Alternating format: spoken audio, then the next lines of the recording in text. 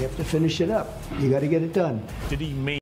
What is up, everybody? Welcome, welcome, welcome. Just so you know, this is a live stream.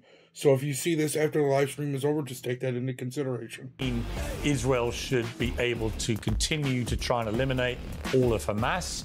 Or did he mean they should bring things to an end now and they should now move to try and find peace? The world does not seem to have the attention span to maintain any level of support for anyone, whether you're talking about Ukraine or whether you're talking about Israel, for a prolonged period of time in a war against a terrible enemy. And so when President Trump says something like, you need to finish this up, I think that he's speaking a baseline truth there. A majority of people in Israel want to get rid of Netanyahu. What the polls show is that Israelis would love to have another election, but they've had 5 elections in 4 years. It's always sort of weird when people talk about Israel needs a new election. They have more new elections than Taylor Swift has outfit changes during one of her concerts. I am dressed up as a Candace Owens Jew. What is your reaction to that clip? I mean, the phrase in Hebrew is that's what we would call a Chilul Hashem, right? It's a desecration of God's name. Do you think he should be given airtime anymore? And that sort of behavior is disgusting in any context. Frankly, I don't know an Orthodox Jew who feels differently about that. Not one. Candace Owens, who's now left Daily Wire. Was she fired or did she leave of her own volition? As far as the free speech situation, what I will say is that no company has the obligation to literally pay anyone. The UN Security Council is demanding an immediate ceasefire in Gaza after the US failed to veto its resolution, leaving Israel increasingly isolated on the world stage. President Biden's relationship with Prime Minister Netanyahu has collapsed over the rising Palestinian death toll. Now, Donald Trump has warned it's time for Israel to finish up the war as it hemorrhages international support. So can and should Israel press on alone? To discuss this and much more, I'm joined by the Daily Wire's editor emeritus and host of the Divided States of Biden on Daily Wire Plus, Ben Shapiro. Ben, great to see you. Hey, good to see you, Piers. How are you? You know, hanging in. How are you? Often wonder how many people ask you that question. Yeah, I don't get that too much, so I was kind of surprised by the question, honestly. I'm going to come to some stuff that's involved you recently, but let's start with Israel. You're going to co-host a fundraiser for Donald Trump. Yesterday, Trump said this. That being said, you have to finish up your war. Finish it up. You got to get it done. And I'm sure you'll do that. And we got to get to peace. You can't have this going on. And I will say Israel has to be very careful because you're losing a lot of the world. You're losing a lot of support. But you have to finish up. You have to get the job done. And you have to get on to peace. What did you make of what he said there? There's been a bit of disagreement about what he intended to mean. Did he mean Israel should be able to continue to try and eliminate all of Hamas, whatever it takes to finish that job? Or did he mean they should bring things to an end now? They've done enough and they should now move to try and find peace? So I actually did co-host a fundraiser with President Trump last week, and we did briefly speak about this. So what do you guys think about this? What do you guys think? Do you guys think what do you guys think Trump means by this? I can tell you what I think he means, but I want to know what you guys think. Let me know what you guys think, and I'll let you know what I think. This topic, my impression is that President Trump is saying what is certainly true here, which is that the clock has been ticking on Israel literally since October 7th in terms of finishing up its operation. The world does not seem to have the attention span to maintain any level of support for anyone, whether you're talking about Ukraine or whether you're talking about Israel, for a prolonged period of time in a war against a terrible enemy. And so when President Trump says something like, you need to finish this up, I think that he's speaking a baseline truth there, which is that Israel does need to hurry and finish this up. And frankly, they should have been moving faster in the first place. I think it's more of a PR point than it is an idea that Israel should stop, for example, by not going into Rafah. I don't think that's what President Trump is saying there. Do you feel comfortable? I think the problem is people think he's talking about Palestine and he's just talking about Hamas. Strictly Hamas. That's my opinion with what Trump's saying. But we've talked about this war a lot. Do you feel comfortable about a full assault on Rafah if 1.5 million people remain in that vicinity, including majority women and children? Because it would obviously be, in that instance, devastating in terms of civilian casualties and would pour even more pressure on Israel and lose them even more support. I mean, do you think this is the right strategy? Well, I think that Israel is pretty united in its belief that it is, and Israel, I think, is best positioned to adjudicate its own interests when it comes to things like you're talking about, whether it's international support or the future of the Gaza Strip. My understanding is from all of the public discussions that have been happening that there's significant discussion about how to try to move civilians out of the way. One of the big problems has been that Egypt won't open the gate, even temporarily, to allow enough civilians outside of Rafah so that Israel can perform operations inside of Rafah. Apparently, there are 4 Hamas battalions that are currently located inside of Rafah. I'm sure that if the United States or the international community could offer Israel some sort of Harry Potter spell to disappear all of the Hamas terrorists inside Rafah, I'm sure Israel would take it. The last thing Israel wants to do is maximize civilian casualties. What's been perfectly obvious is that Hamas has precisely the opposite view. They would love to maximize civilian casualties because the increasing civilian death toll, as you've pointed out, has been the single factor that's been leading to increased pressure on Israel to leave Hamas alone. What do you Dude, is Ben Shapiro like the conservatives' version of Destiny? This dude talks like 1,000,000 miles a minute, just like Destiny does. You make of Biden really turning on Netanyahu? I mean, this decision not to veto this resolution is the latest escalation, really, in the American administration under Biden reining back its support of Israel. How significant is that? And what do you think about Biden doing this?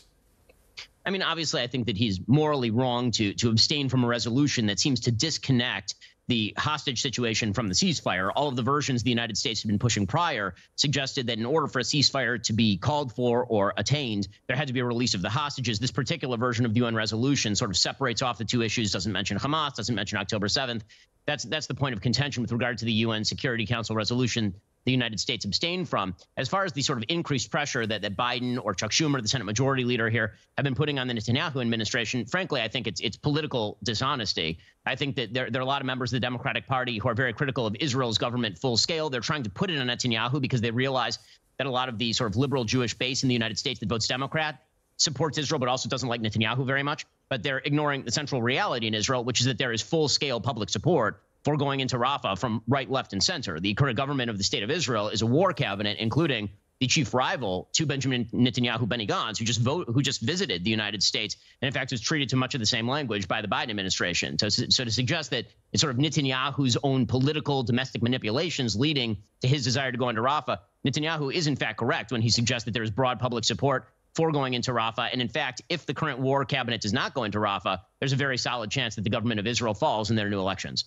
I mean, so you guys, all right, so just so we know, right now, Ukraine and Russia are at war, correct? We're funding it. Right now, Israel and Palestine are at war. We're funding it, right? From what I understand, China is getting ready to invade Taiwan. With Biden being connected to the CCP, we know this, whatever. We know, you guys know what I mean. With his ties to the Chinese Communist Party, do you guys think that we will be funding that war as well at all? That is true about the support, definitely. But it's also true that a majority of people in Israel want to get rid of Netanyahu.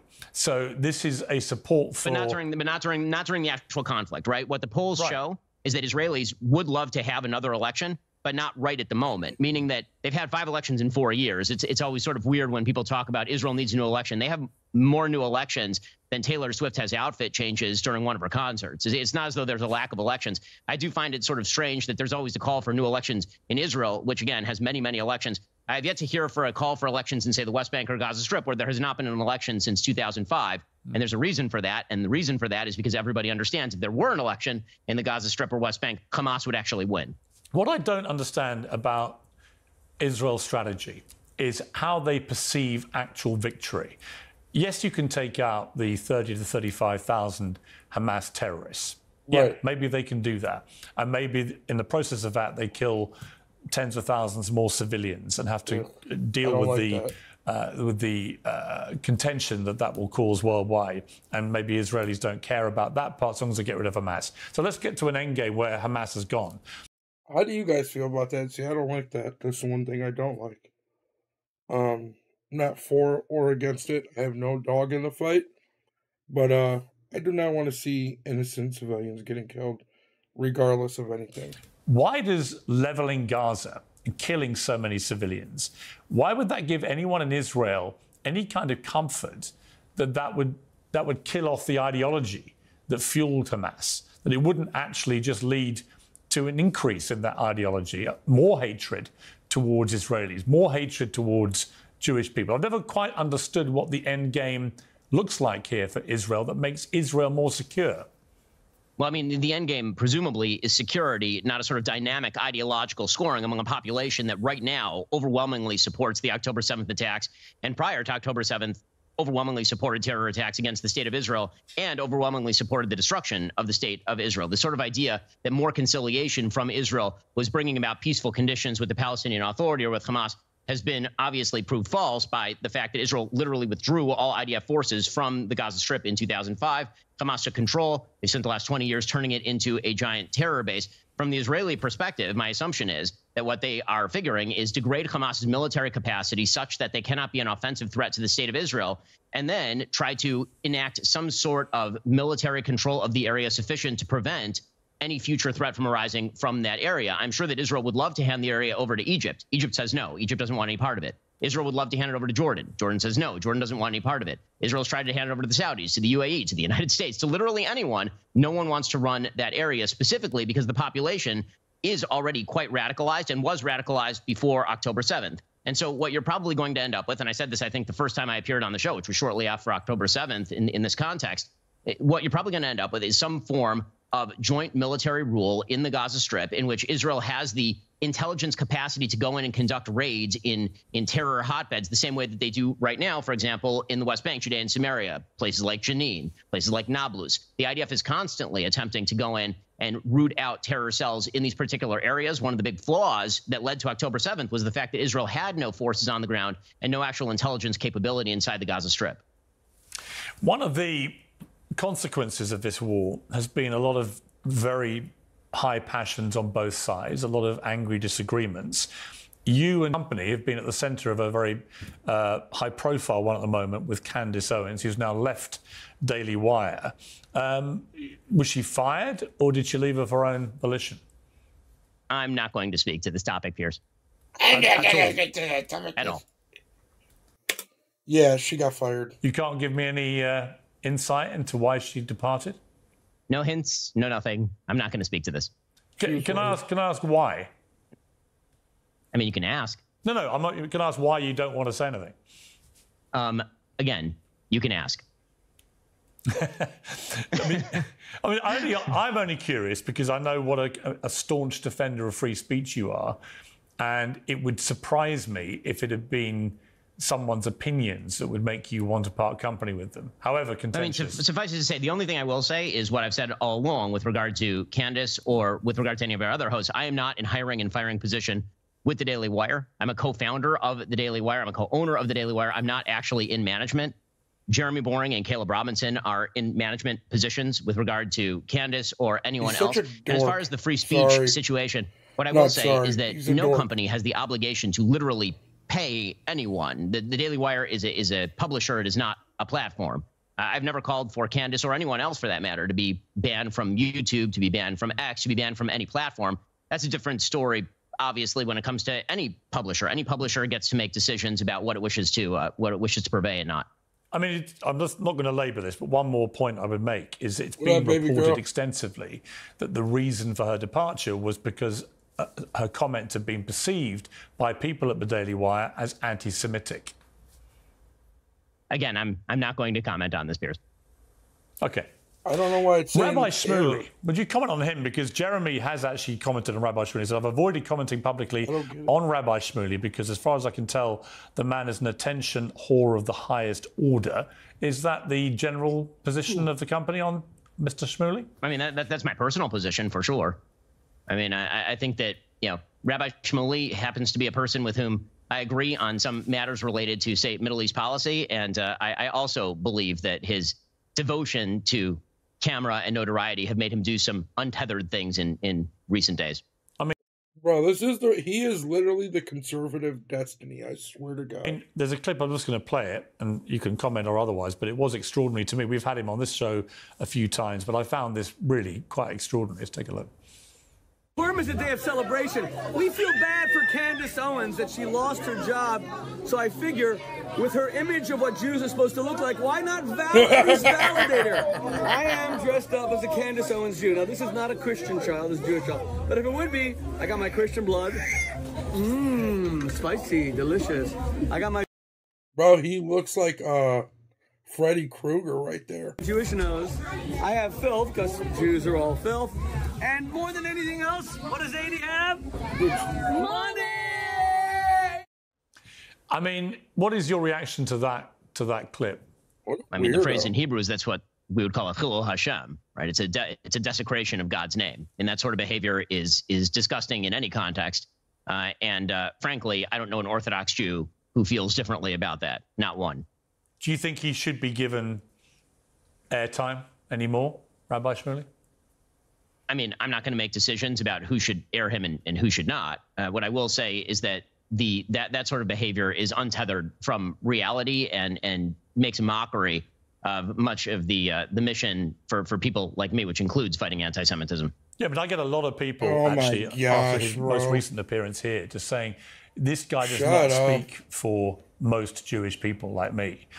You know the one thing I don't like about Ben Shapiro? He had all this stuff to say about Candace Owens and spoke out about her, but he will not, for the life of him, will not debate Nick Fuentes at all. It is sad. And they write in their droves and they say, please stop having someone on. Well, I mean, what he's doing there certainly doesn't speak for literally any Jew that I've heard of or know.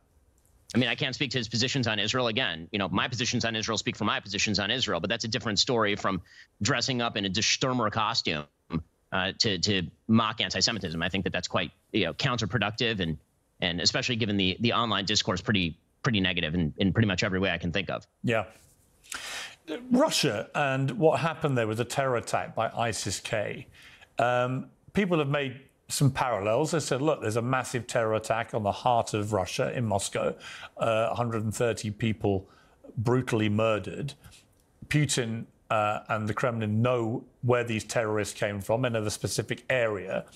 Would it be logical, given the way that Israel responded to the Hamas attack on October the 7th, for Putin to go and do... He calls him Putin. For Putin. Yo, everybody, please make sure to hit that like for me if you could. Do the same thing that Israel's done in Gaza to the area where these terrorists came from. I mean, so first of all, Putin has done that historically many times over, whether you're talking about Chechnya or whether you're talking about other areas. And nobody seemed to bat an eyelash when it was Vladimir Putin doing that. So I'll first point that out. Second of all, I don't see the international pressure to give ISIS-K or its allies a state in the aftermath of a mass terror attack. I don't see a lot of calls for Putin to act with tremendous restraint in the aftermath of that terror attack. And frankly, I think it's very unlikely that Putin is going to do anything like rooting out ISIS-K in the area in Tajikistan or wherever else these people are coming from. He seems more focused on trying to misdirect this terror attack into an attack on Ukraine, which is, I think, pretty disgusting. Yeah, I mean, it is disgusting. It's completely untrue, obviously. How do we know what's true and what's not true, though? But it's something that in the world of disinformation that we exist in now is gaining currency. I see it online, that a lot of people who have a bent towards Russia and Putin, they're quite happy to believe that Ukraine was behind this. I mean, the amount of misinformation on various social media outlets is extraordinary right now. The velocity is extraordinary right now. And pretty much any conspiracy theory is capable of gaining just unbelievable legs very, very quickly. What do we do about it, Ben? I mean, the only thing you can do is try to speak fact into what appears to be a vacuum. The thing I've been encouraging people to do more and more often is go outside and touch some grass, man. You guys all doing I mean, seriously, the online world is a terrible place. And then you turn it off and you go outside and you talk to normal people for 5 minutes, and they are much happier and actually exist in a world of reality. It's this own self-contained nether world where some of the most conspiratorial people hang out and create echo chambers for one another, and whoever can say the loudest conspiracy theory gets the most engagement. The best way to do this, I recommend to everybody, God was right, take the 7th day off, turn off your electronics, get out of the house, go to church, and do something worthwhile with your life for 5 minutes. You know, I got into a bit of a spat with Elon Musk because I had an interview lined up. I like that. Not the whole going to church part, but I do like that. David, how you doing today, bro? I appreciate you stopping by. With him, and he cancelled at the last minute because I criticised him a month earlier, and he found the clip on this show. Actually, I criticised him for allowing Alex Jones back on the platform, having originally said he wouldn't let him back on because he wouldn't let people stand on the day at the graves of dead children and make money from it in the way that he'd been doing. Was he right to let Alex Jones back on? If you look at Alex Jones's feed. Hey, did you guys see that Obama just made a movie about like what just happened with the bridge a couple months, like last year, I think? I'm gonna look it up in a second. On X in the last few weeks, he's spewing endless conspiracy theories to quite a big audience. Does that not unnecessarily, unfairly, wrongly fuel the kind of toxic nature of discourse that you were talking about?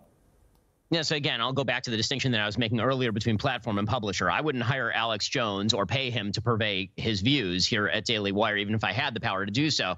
But a platform is a different thing. I think what Elon is trying to do with X, for good or ill, and I think it's come with some of both, is to broaden the scope of free speech, try to turn it into a town square. That's going to come along with an awful lot of people who are using that town square to throw feces against the wall. What did you make of the Don Lemon Musk interview and the fallout? I mean, frankly, I thought that Don didn't do a particularly good job with that interview. I'll be honest with you. But with all of that said, as far as the fallout of it, again, between Elon and Don making their business decisions, that is up to them. One thing I noticed, Don Lemon can still post his show on X. He just doesn't have to be paid by Elon for it. What I was surprised by was that Don Lemon did that interview exactly how I expected Don Lemon to do that interview. I mean, I think that's what people don't understand, bro. Like, he doesn't have to pay Don Lemon if he doesn't want to. People are like, oh, he's trying to not give him freedom of speech. Like, what are you talking about? He literally said, hey, you can post whatever you want on here. I'm just not paying you to do it. I was surprised that Elon Musk was surprised that Don Lemon was Don Lemon. You know, the media is a pretty adversarial place. And I think that, you know, again, I'm not going to speak to Elon's level of surprise. I will say that Don Lemon being Don Lemon is very Don Lemon of him. I mean, nothing surprising there. Is that a movie that like Obama like had part of for some reason, David? We woke up this morning to this dreadful story in Baltimore with this bridge collapsing. A lot of really bizarre unanswered questions. You know, how did the power on this cargo ship suddenly go off, which then made it veer off course? Why was there no tugboat? Some people have been pointing out, and so on. I was also struck by the fact that a cargo ship hitting a part of a major arterial bridge in a major. Bro, look at that! I seen like a video earlier of it happening, dude. Like, it was weird. The light on the boat. The light, like the power kept going off and then came back on. Then it went off again. And then I don't know if it came back on or if it stayed off, but, that was really weird, bro. American city could bring the whole bridge down. What did you make of this? Look at that. You know, obviously it's a tragedy. There will be a full investigation. I'm certain of that. Yeah, I hesitate to always jump to sort of, there are a bunch of conspiracies we were talking about that are floating around online. It appears not to be a terror attack. In fact, it appears that many of the people who are on board actually called the land-based authorities, which is why the bridge wasn't more filled with cars and people when the bridge collapsed. But you know, I'm gonna wait till all the facts come in before making any sort of statement on what I think happened or what can be done to correct it. Otherwise, I feel we're jumping the gun probably. Well, are you concerned about infrastructure generally in America? I've seen that again being debated today, that there's a kind of sense that there's a rotting infrastructure at the heart of America. It's all this DEI bullshit, bro. Like, I'm serious, dude. If I ever get a company, I'm literally hiring somebody for their value to the company. And I don't give a shit what color your skin is. I don't even care if every single employee I hire is white. If that's what it is and that's who's better for my company, so be it. I don't give a shit. First of all, I think that tends to be a little bit overstated because you can obviously find anecdotal situations where there's a bridge that falls down and that's terrible. This one didn't fall down of its own accord, obviously, at a 165,000-ton ship that ran into it. But beside that, I think that the biggest problem with infrastructure tends to be state and local based infrastructure, not federal-based infrastructure. In other words, spending a bunch of federal money on infrastructure tends not to cure most of these problems. This one was under federal auspices, by the way, so we'll see if there were inherent flaws in the bridge. And if so, obviously somebody is to blame, and presumably the Secretary of Transportation will get the blame if that's the case. You've made a very interesting documentary, I watched it last night, about fentanyl, America's silent epidemic. I was struck by the fact that more people in America get killed by fentanyl now than are killed by guns. Let's take a quick look at... Is that true? Dude, no shot. A clip from the film. My only child is dead. But you don't even, like, that's crazy. She died from fentanyl poisoning. My son died at 25. It was fentanyl that killed my child. Fentanyl overdose is the leading cause of death for Americans 18 to 45. The sitting president is supposed to put Americans first.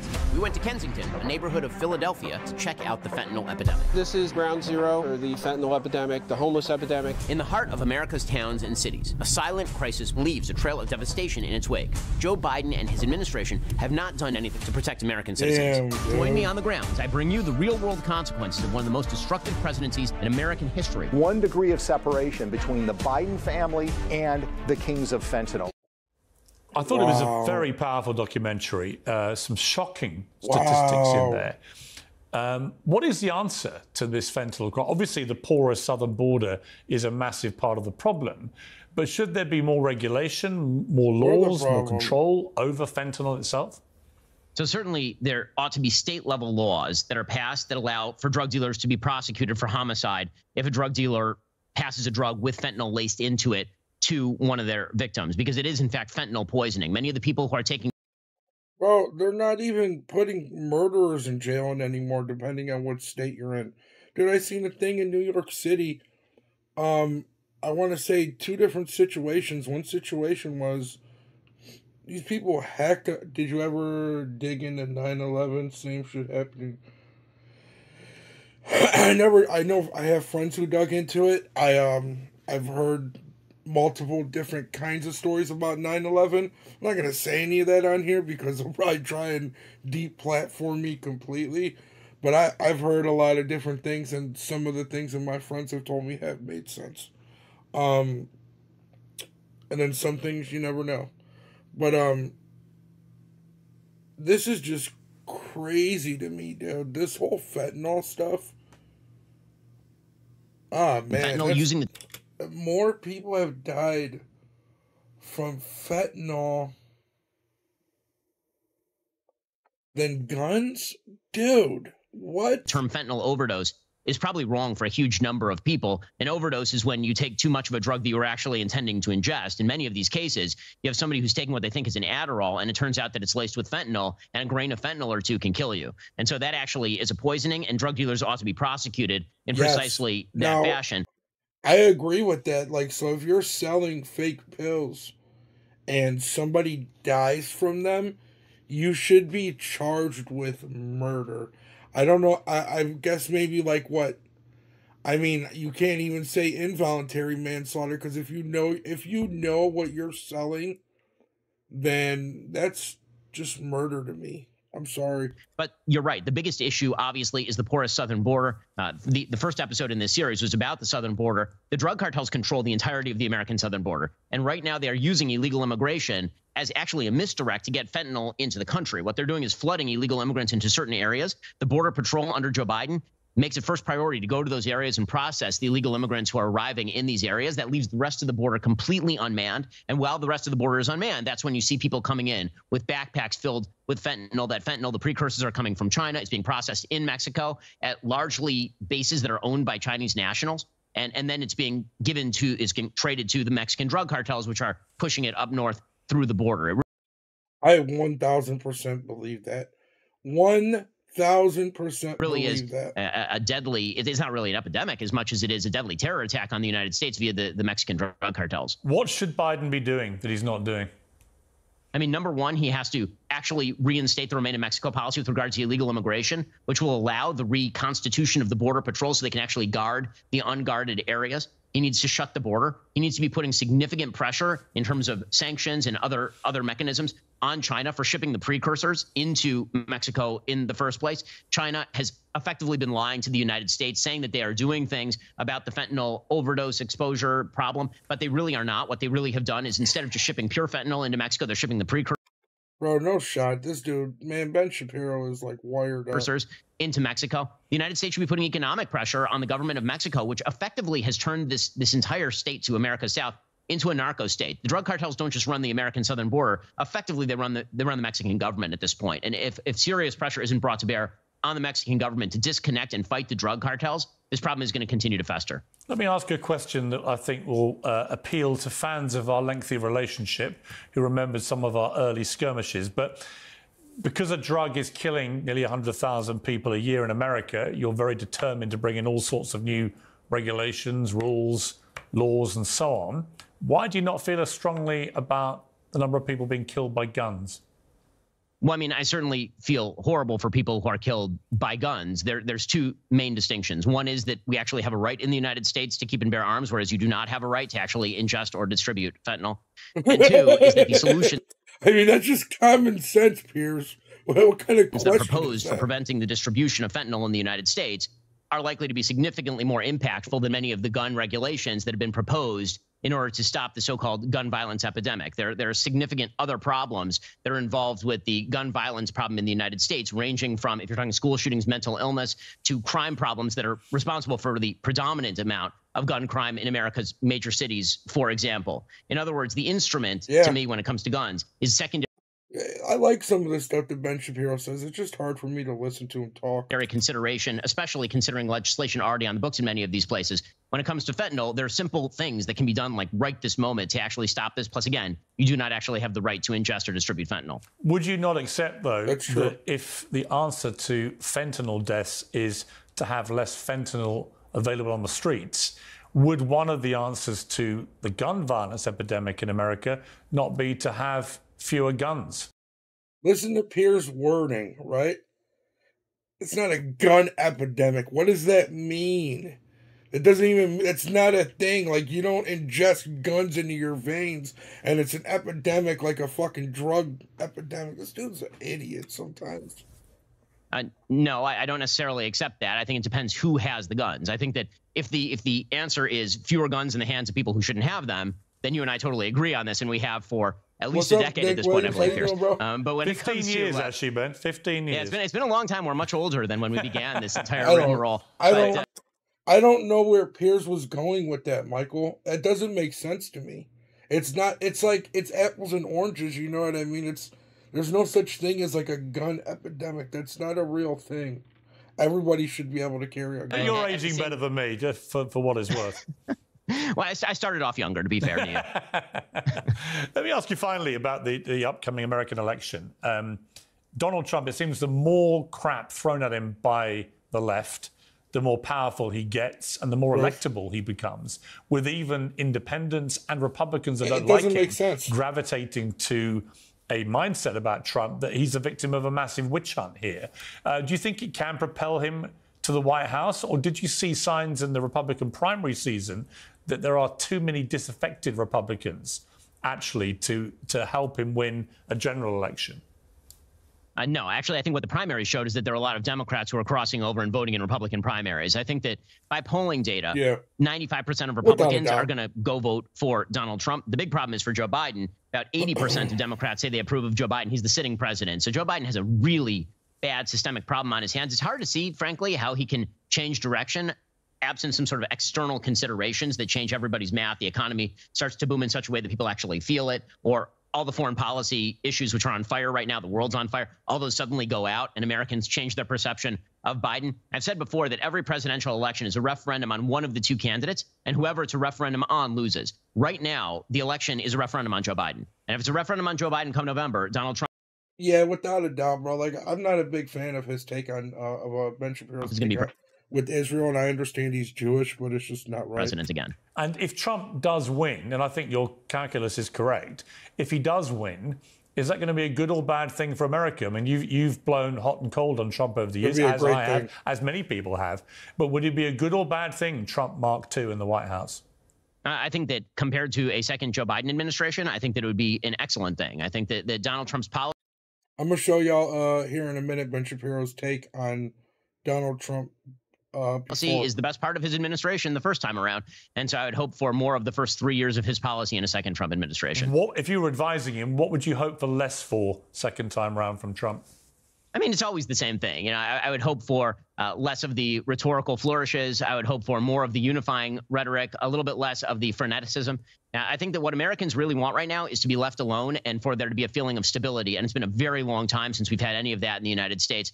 Most Americans, again, just want to touch grass and go back to normal. And so back to normal, if Trump could do that, it would make him immensely popular because the perception is that he can't, right? That he can't stop himself from being eccentric. But if he could actually get in the White House and then actually pursue Joe Biden's strategy, which is going to bed early at 5:00 p.m. every night, except with some good policies, then I think Americans would be pretty happy. I think you're right. Ben Shapiro, great to have you back on Uncensored. So thank you very much.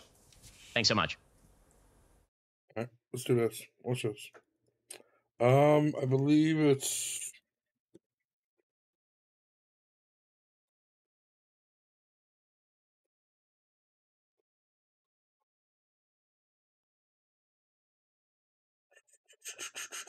I think this might be, yeah. Okay, here we go. Ben Shapiro. You know what? We'll watch the whole thing.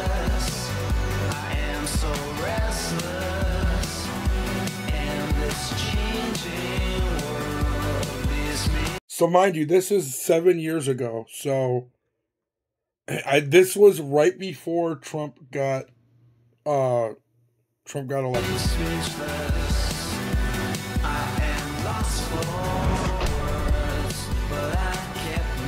Amazing. Welcome to the Father State. I'm Jesse Lee Peterson. There are conservatives out there who still refuse to support Donald Trump. I have with me a friend that I have to discuss this with. Ben Shapiro, editor-in-chief of the Daily Wire and host of the Ben Shapiro Show. Ben, thanks so much for coming, man. Hey, good to see you, man. During the primaries, Republican primaries, were there someone you supported? Yeah, I was a Cruz backer in the primaries. And why Cruz? Because he reflected my I was not a fan of Ted Cruz at ideological predilections best. And why not Trump? Because I don't think he's conservative. I think he toxifies the conservative effort, and I think that he's doing an enormous amount of damage down ballot and for the future. Are you concerned that Donald Trump could lose and Hillary could win and the country would just go to hell in a handbasket? Yeah, I mean, of course. I think that for conservatives, this election was already lost because one of two things happens. Either he wins, in which case I have real fears that he's going to gut the conservative movement because I've already seen it. I've seen people lying. See, Ben Shapiro's not as smart as you guys think. For Trump, pretending that Trump is conservative, shifting their conservatism to meet Trump. You see it in the polls. You see 61% of Republicans now say they're anti-free trade. And that scares me because I think the only future for the country is a limited government conservative, and Trump certainly is not that. If he loses, then we have a similar problem, which is that he's gutting the party. I mean, if you just look at how he's doing with minorities, if you look at how he's doing with women, there's an entire generation of people who are going to look at everyone who backed Trump and started speaking out in favor of Trump and talking about how wonderful Trump was, and they're going to say, so you're okay with the Mexican judge comment, and you're okay with him making fun of disabled reporters, and you're okay with this and that. That means you're a bad person. I'm never going to vote for people like this again. And also, I mean, he's doing it himself, David. I didn't do anything, bro. He's doing it to himself. If he loses, it's going to be important. There are a group of people who say, look, we found him unacceptable from the beginning. And so if you try and hit him with us, well, don't hit him with us. We didn't back him. When you say he's not a conservative, yes, define conservative for me. Okay, God-given rights, limited government, personal responsibility. You don't think he is for those things? I don't think that he believes fundamentally in any of those things. Really? How doesn't he? He's literally been talking about draining the swamp since the beginning. Dude, Ben Shapiro made himself look like... Really? Why is that? Okay, so I think that Donald Trump's philosophy is ad hoc. I don't think he really thinks deeply about these issues. He just sort of has policies that he backs. But to take God-given rights as an example, he clearly doesn't care very much about religious freedom issues. I mean, when you look at the transgender bathroom issue in North Carolina, he says, yeah, I'd open up Trump Tower to transgender bathrooms, and, you know, I think that the local government should basically do what they want to do. You know, well, he did say that local government should handle that, and voters are going to have to keep his feet to the fire to make sure that he promotes the issues that they're concerned about. Right. Because one thing that has happened in this country is that the voters have not stop the government from expanding and doing exactly what it wants. Agreed. So even if we should get Donald Trump, we still have to keep an eye on him. 100%. But the original question is, why isn't he conservative? I understand. By the way, I totally understand the argument and sympathize with the argument and sort of agree with the argument. If Trump is better.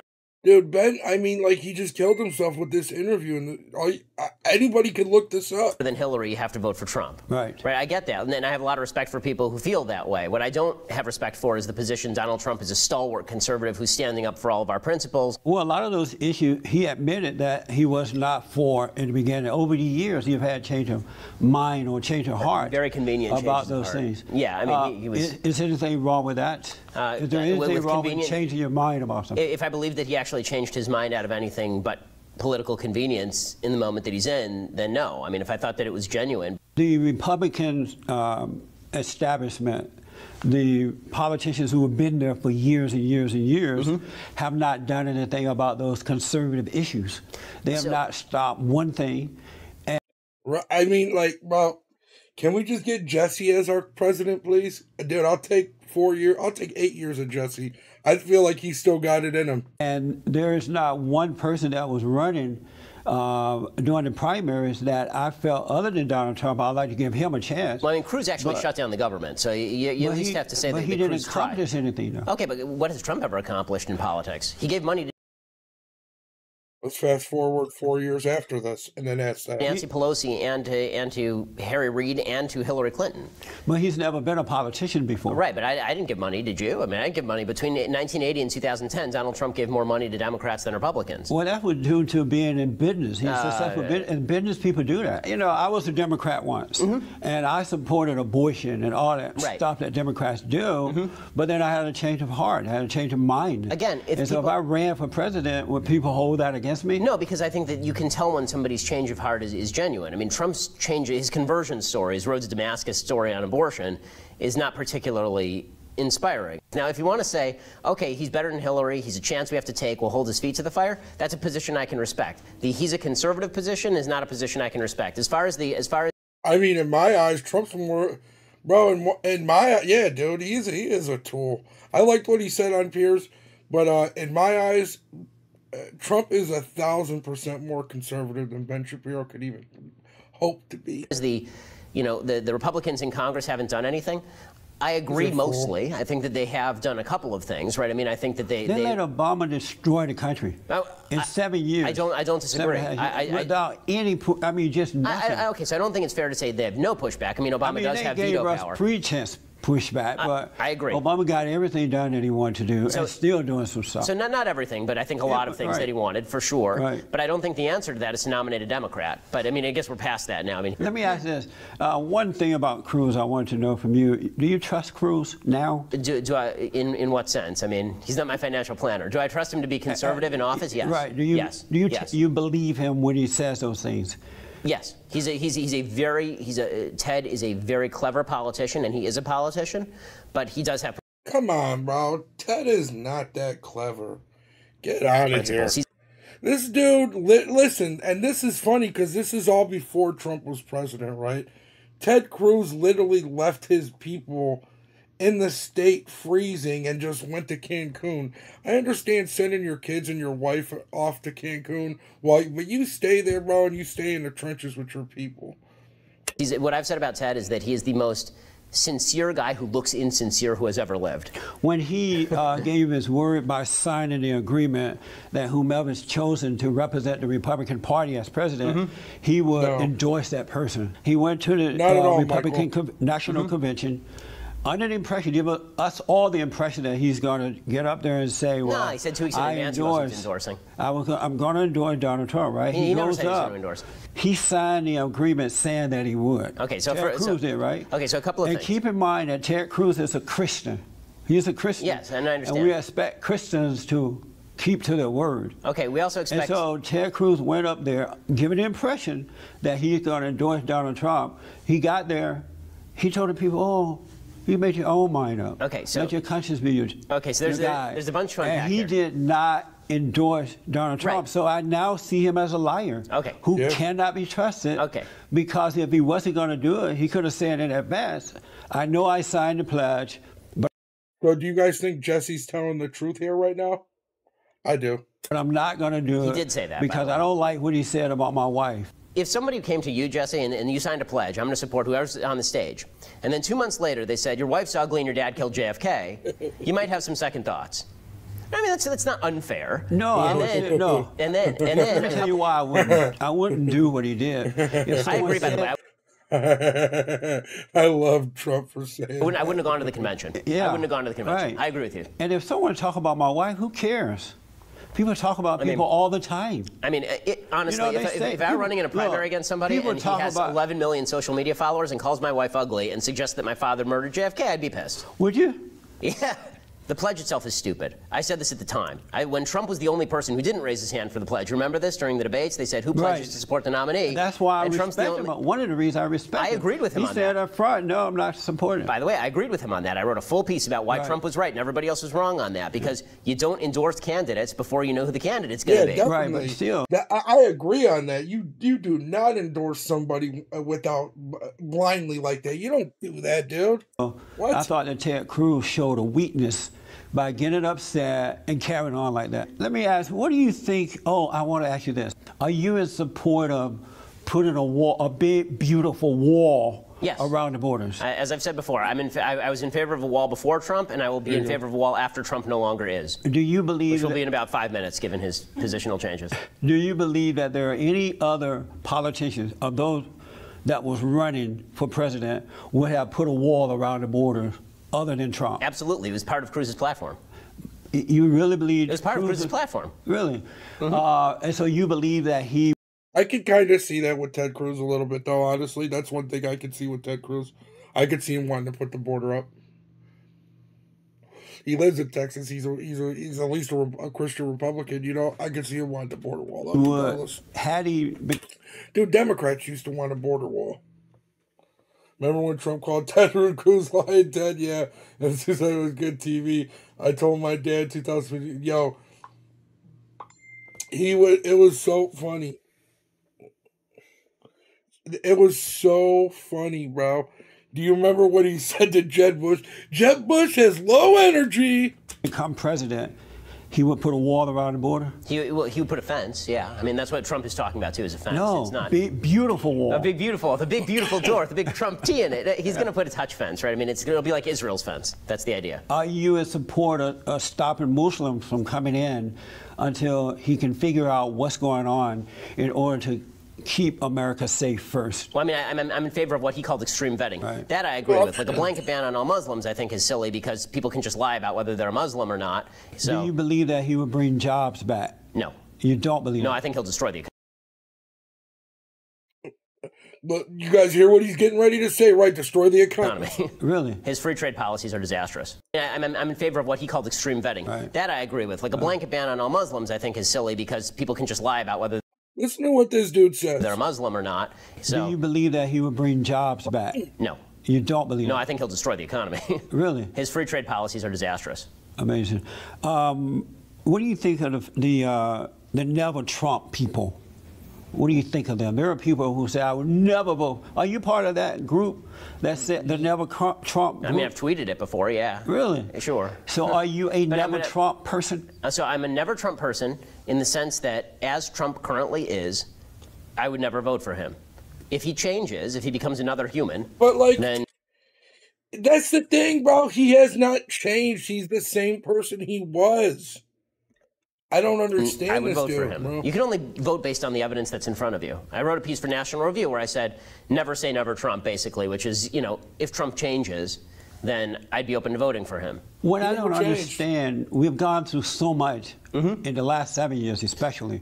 Yeah. Why are the people who are against Trump, voting for Trump, why are they so willing to just give up the country? Because that's what would happen if they don't get Trump in. Why are they so willing to just give up? What is it about? He really is, because he's like half and half. So I started watching Jesse.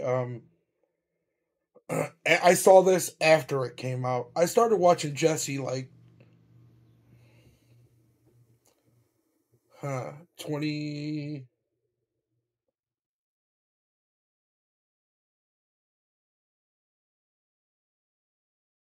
Man, what? Like right before Biden. I started watching Jesse right before Biden. About Trump that would cause them, turn them off in that way, that they'll just give up the country. So as I say, it's a matter of risk calculation. Your calculation is that if Trump loses, the country is over. My calculation is that if Trump loses, Hillary will be the second worst president in American history for 4 years, and then we can run an actual conservative and take her out. That's my calculation. But that's what we said about Obama. Once he's out of there in 8 years, I never said that about Obama. I felt if Obama won the first time, he would win the second. So how about the 8th year? You know, he's been there 8 years. Isn't it time to take him out and not put his sister in? Of course it's horrifying. Listen. Because you know that Hillary Clinton is Barack Obama in a dress. Yeah, I mean, she's a less effective politician. She's more corrupt. In your book, Bullies, you say to hit back twice as hard. You remember saying that, right? Trump does that. Do you admire that about Trump? It depends if he's hitting the right target. So when he hits the right target, yes. What I've said from the very beginning about Trump is he's a hammer in search of a nail. Sometimes he hits a nail. Sometimes he hits a puppy. Lately, he's been hitting lots of puppies. So there are lots of puppy brains all over the floor. Give me an example of the right target. Okay, so the right target, for example, there's one point where Jorge Ramos. One's analogies are so weird. Was in one of his press conferences, and Jorge Ramos started yelling at him. Like what? Wouldn't like a regular analogy be right? Sometimes you're hitting the nail, sometimes you're hitting your thumb. He's got a lot of broken thumbs or something like that. This dude says a lot of puppy brains all over the ground. And he basically said, Jorge, you need to get out. Right? That's fine, right? I mean, wrong target. Journalist writes a bad piece about him. He goes up and makes fun of him for being disabled. Do you admire Trump at all? No, I think he's a despicable man. But really, yes. I noticed I've noticed that over the last. I've been paying attention to politics for about 28 years now, and I've noticed that the Democrats, along with the liberal media, they say what they want about the Republicans. They call them racist. They say they hate women. They hate the gays. They hate your mama. And just. Every year, year in and year out, and the Republican representatives have not stood up for themselves. They allowed that to happen. So I'll take that correction. That's right. That I do admire about Trump. Yeah. If Trump is hit by the wrong person, he hits them back. Hold on, I get a phone call. Hello? I'm streaming. Yeah. Are you all right? All right. All right. I'll call you later. All right. Love you. Good night. Yeah. I guess my mom went home from work sick today. That I admire about Trump. I just think he has no discipline. I wish he had some discipline. What I've noticed, though, because he's hitting back, if they say something about him, he's back. He's on them. He hit back. And the Democrats are not accustomed to that. Right, that's true. They are not at all, so they're having like a hissy fit about it. Right, the problem is... As though they have no idea what's going on when they've been doing it so long. But what I don't understand, why are the Republicans going along, you know, the voters going along with the Democrats on hitting Trump back when they know what we've gone through as Republicans? Well, I mean, they're only screaming because they're not accustomed to being. No, I mean, listen, I'm pleased when Trump hits the right targets. Again, I think that he just chases squirrels all over the place. Right. And the Gold Star family is a perfect example, right? So you got this Gold Star family, and they go up and they say something that is very, very political, right? They make a political statement about Trump that they don't have to make at the DNC. And instead of just letting it go, or instead of doing the George W. Bush thing where he says they're a Gold Star family, they have a right to their opinion, I disagree. He feels the need to start going after the wife, right, who's just standing there. She's literally just standing there. And he's like, well, she's the one, right? I mean, what, does she have anything to say? It's like, well, wait a second, Donald. Like, just calm down. Like, take 5 seconds, recalibrate. When that guy spoke at the Democratic Convention. Yeah, Kaiser Khan. Yeah, Mr. Khan. Yeah. He has the right name, by the way, Khan.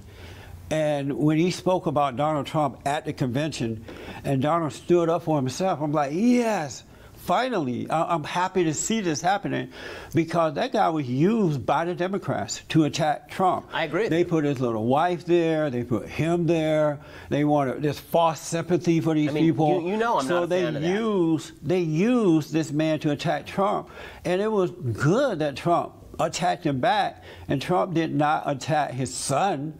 He attacked the man who attacked him, and he simply asked, to be fair, well, why is it that his wife is just standing there? And the point to that, I believe, is that Muslims, the so-called religion itself, doesn't allow women to speak up. I think that's what he's trying to say, but again, that's what Donald said. Right, and I think that's stupid. Why is that stupid? I think that's stupid because he has no evidence that that's why she wasn't speaking. So instead, he puts himself out on a limb. That's why he said, why is she standing there and not speaking? He asked the question. He always does that kind of stuff. He always says things like, lots of people say that JFK was shot by Rafael Cruz, right? Lots of people say this, lots of people say that. Well, lots of people say you're a moron, dude. I mean, like, lots of people. Now look at Ben's stance. I like it. At least he turned the corner a little bit. He's still... Say lots of He's still a never. He's still a. I don't know how to explain you are not enjoying this because of the way Republicans, especially outspoken Republicans, have been treated. I would think this would be refreshing. I spent my entire career fighting for a conservative movement that is not racist, right? Fighting for a conservative movement that. It's not a real thing, and we leave that racism shit on the liberal side. Cannot be boxed into the corner by the left. Today, Hillary Clinton made a speech in which she connected Donald Trump to the alt-right, and it was not completely unjustified. What the Democrats have been trying to portray us as for my entire lifetime, there's a bunch of racist, sexist, bigot, homophobes who hate the poor and all this stuff. And Trump, because he has no discipline and no capacity to rein himself in, and because he really is not a conservative at heart, I mean, I know people who know him well. He's a Democrat. Because of this, you know, he gives conservatism a bad name, and he's going to lose by 10. So we don't even get the pleasure of defeating Hillary Clinton in the process. Just pause it there for a second. Let's think about that. Let's back it up. Let's see what he just said again. Listen to this. Capacity to rein himself in, and because he really is not a conservative at heart, I mean, I know people who know him well. He's a Democrat. Because of this, you know, he gives conservatism a bad name, and he's going to lose by 10. So we don't even get the pleasure of defeating Hillary Clinton in the process. But I think Hillary needs to be dealt with for saying that about Donald Trump, because when Hillary doesn't denounce Black Lives Matter, the most radical, I agree with worse than the KKK. Where do you want dead cops? Where do we want them now?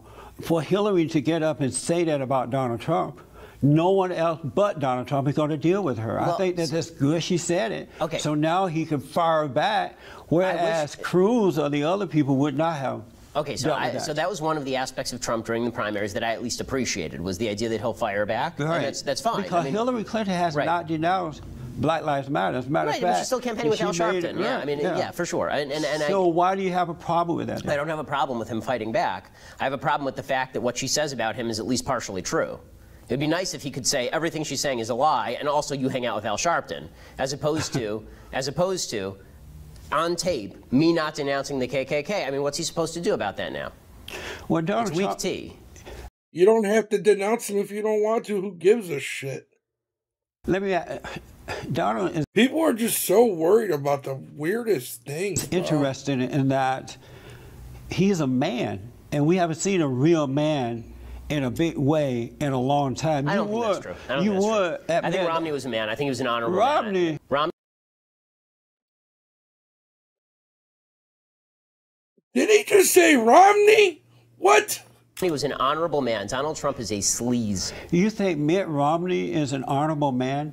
The way he came after Trump, Mitt Romney refused to deal with Barack Obama. He was a coward. Okay. Because he could have won. I agree with you on campaigning, but I don't define man. So would a real man have cowered down to a little girly man like Obama? Okay, Romney should not. Answer that first. Okay, Romney is who he is as a man and who he is as a politician. So. I'm not going to. So I know him and Jesse make a bet, and people always call and ask him if Ben ever paid up. Argue with you that he needs more courage as a politician. But don't we need him to be a man? But I differentiate courage as a politician politician and ability as a politician from who you are as a man. I mean, I have a lot more respect for Mitt Romney, who stayed married to the same woman his entire life and leads a model family, than Donald Trump, who has 3 separate families, is a serial cheater and brags about having sex with other men's wives in his memoirs. Let me go back to the question. So you're saying that Mitt Romney is a man until he is dealing with politics? I'm saying that Mitt Romney is a man who cowered in that situation, whereas Donald Trump is a sleaze who sometimes a man. Would a real man have cowered in that situation? I think that was not a manly thing to do. For Mitt Romney? Yes. So would a real man cower in a situation like that? I think there are situations where real men make mistakes. So would a real man cower, and especially with the voters saying, come on, do it. Are you saying that any, Jesse, you're really making the argument that any real man has never had a situation where he's backed down, ever? But you're not answering that question, though. No, but your definition is wrong. But you're saying that a real man is never in a situation where he makes a mistake and cowers. I'm not saying never. Well, he doesn't cower. He might not deal with the situation properly. Right, I think that's what... But Mitt Romney cowered. Oh, without a doubt, Mitt Romney is a coward. Without a doubt. Everybody knows it. I mean, he didn't like hide under a table. He was just bad in the debate. He was really bad in the debate. I was watching it too. I was as disappointed as you were, man. But again, how I define a real man is extended to more than just yelling at people, which is what Trump does. I don't think it takes a real man to yell at someone. Honestly, I think Trump is a coward. Did your father ever yell at you growing up? Rarely. But he did. He never had to, really. But he did. I'm trying to think of a situation which maybe once. I'm sure you did at least once. Maybe once. And did that... When I was 11, I think. Did that take away from him being a real man? No, but if he had done it every single day and hit me with a belt, it would have. One other thing. Are you saying that Mitt Romney is a real man? Yes. But he left it at home, the man part at home, when he debated Obama? Yes. I'm so glad I took my headset with me. What? That doesn't even... Oh, my God. Left the man part at home. I'm saying he made a mistake. He took it off. How do you take off your madness? It's not... because I think that there are situations... I think there's a situation in every man's life where he wishes he could have it back. So do you see Donald Trump as a real man? No. Do you know... I think real men take care of their kids and don't divorce their wives. Do you know any... Well, how about his family? At least repeatedly. Do you... and at least not while cheating with other women. I shouldn't say everybody. There are lots of good men who get divorced, but if you cheat 2 times, progressively marrying younger women and brag in your memoirs about having sex with other men's wives, and then say I never repent before God, no, I don't think you're a real man. I think that you're a giant pansy. No, what he said was, if I do something wrong, make a mistake, I do it better next time. And that's what repentance is all about, to do it better, to learn from the mistake. I don't know a single religious person, not one, who said they don't repent before God. There are 0 religious people who say that. I repent before God at least 3 times daily. I mean, it's like the writings are on the wall. This dude's like a... I don't know. Is he a... what do they call them? Neocons? I don't know, man. I don't... My Shmona, right. I do it at least 3 times daily. Actually 4, because there's an actual repentance section in the morning. Well, 5. There's a repentance section in the morning service, in the afternoon service, and then 3 times a day we say the standing Amidah, where there's a paragraph of repentance. So at least 5 times daily I repent. Okay, so Donald Trump, he could do it once. I mean, I'm not shtupping other men's wives. But that's not what he's doing either. Do you read? That's how it's by the way, those Christians who are saying that they're repenting every day, if you notice, they're not changing. Have you seen him changing? Yes. They repent. I'll tell you, they repent, but they go out and do the same thing over again. In that aspect, I've noticed Trump changed. All through fakeism, motherfucker. He's so goofy, bro. Like, I don't know. I've noticed Trump changing for the better as a person, but I still see him being like having the same, like, you know, wittiness, the same way he is with the media and everything. Tell me how Donald Trump has changed. In that in the older days, I saw a video of Donald when he was really young doing an interview. He's much like he is today as far as hard work, speaking up, being an individual, and I think that's what a lot of people don't realize. That's why he's popular. He doesn't fit into a mold. Oh, sure. And that's what we need, a man or woman that doesn't just fit into this mold and pretend that they're somewhere that they're not just to get voted in. Well, I mean, He does, because he switches positions every few days. He's just really bad at it. Sure. He came out yesterday on Sean Hannity's show, and he said, we're going to keep all the illegals in the country, essentially. No, he said he's going to look. As a matter of fact, he did something I thought was really nice that I've never seen a candidate do before. In this town hall meeting, everybody and their mama were there. When Sean asked him about that, he turned around and asked the audience, well, what do you think right, because he what do you know think I should do? That's nice of you to think that, but I think that it's more likely that he doesn't know what he's talking about, and he's looking for cues from the audience because he loves applause. Or he respected people. He wanted to hear from the voters, the people who have voted him in. What do you want me to do? Is it possible that could what he was doing? No. Asking their opinion because he's concerned about the voters? Why not? Ben is so naive that he just ultimately says no without like saying it's possible. No, because I think that Donald Trump he started making his pivot. Could you be wrong about that though? No, I'm not wrong about this. You cannot be wrong. On this, I am not wrong. When you say that Trump should not, Trump will not keep his promises to conservatives. Yes. Can you explain that a little bit for me? What is it that he will not keep? You all of them. I mean, I'm hard pressed to think. You believe that he will close the borders? I believe that he'll build a wall. I don't believe he'll close the borders. You know, do you believe that he will put a wall around the borders? I think that he will form some sort of fence, yes. So he will keep his word at that? Yeah. Do you believe that he will do the best he can do to bring back jobs, to lower taxes, to get rid of some of those regulations that are preventing small businesses from opening and those and function? No on taxes, yes on regulations, no on trade. So don't be like Ben at all. Not one bit. Listen, bro, I don't care. When you can be as outspoken as you were about Candace Owens, who worked for you, and you are not willing to debate Nick Fuentes, nah, bro, I'm sorry. Best in intent. You lost me. Question, which is, you think he'll do his best? I think in his own mind he'll always do his best. The question is what I think Obama in his own mind was doing his best. His policies were just awful. No. Obama was evil. No, he was doing his best to destroy us. I mean, I agree, but that was his best, right? I mean, so that's it. Do you love Donald Trump? Do I love Donald Trump? No. You don't love Trump? Why would I love Trump? Because isn't in the Jewish religion to love your enemies? No, that's yours. That's love thy neighbor as thyself is mine. Right, and the Christian's religion is to love your neighbor and also love your enemy as thyself. To hate no one. Yeah, hafta l'reacha kamocha is what it is in Hebrew. Yeah, to love your neighbor as yourself. Yeah. So then, are you obligated to love Trump?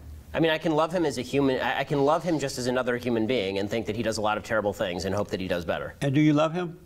I mean, I love him the same way that I love a person I've never met. Do you love Donald Trump?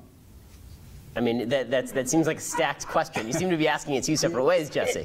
You hear him laughing in the background? That is so hilarious. I don't want to date him, if that's the question. There's love him on a spiritual level, like he's a human being and I want to see him do better. And then there's love him on a political and personal level. And no, I don't love him on a political and personal level. I don't think he's a good person. Now look at this. Fast forward 7 years later, greatest president we've had in my lifetime. Separate the love. No debate. If they're not doing it the way you want them to? I think that you can love a human being for being a human being without loving the person they are. Do you think that God loved you when you're doing wrong, or does he stop loving that wrong part of you and just love the right part? I think that God loves me when I'm doing wrong, but he's disappointed in me. Right, but he still loves you. He's not cutting off part of the love, right? Yeah, but I'm not as good at this as God is. Oh, you're not? Why not? Because he's God and I'm not. Because you're a married family man now, you're going to have to be loving all the time. I am to my wife and children, but I didn't adopt. But there's going to be time when the kids are going to drive that away, or try to drive that away from you. Oh, right, but yeah, I'm related to them. So just for the record, you do love Donald Trump. Just as I would love any other human being, I love Donald Trump. Are you angry at him? Yes, because he disappoints me. And why be angry at that, though? Because he disappoints me. Is it possible that in your anger, you're not seeing things clear? It's possible, sure. Well, why take the risk to be angry and run that risk of not seeing things clearly? Because it also says in Psalms that you're supposed to hate evil. And making the wrong decision. It also says in Psalms you're supposed to hate evil. And when he does bad things, I hate it. What's important to you at this time for America? What do you want to see? What changes do you want to see in the country? Oh, I mean, the first and foremost thing that would have to happen is a moral revival.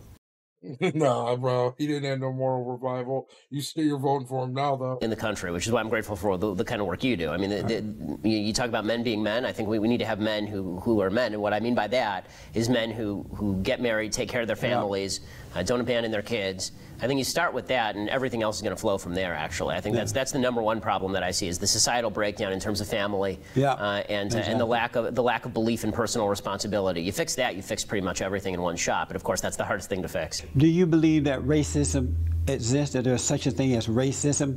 Sure. I love this. And do you have proof of racism?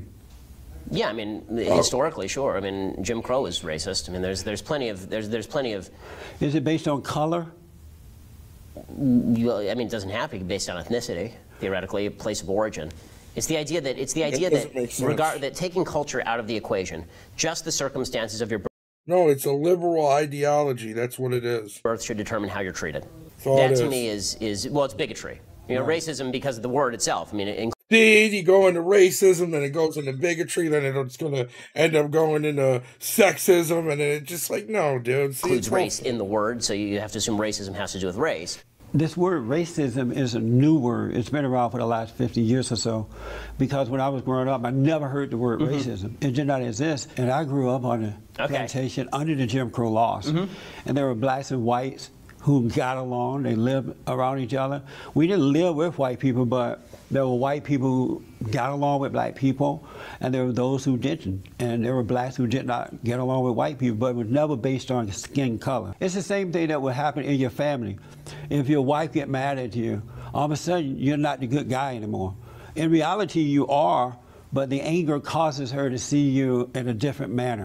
And so this word is a new word. The godless people have used that against white folks.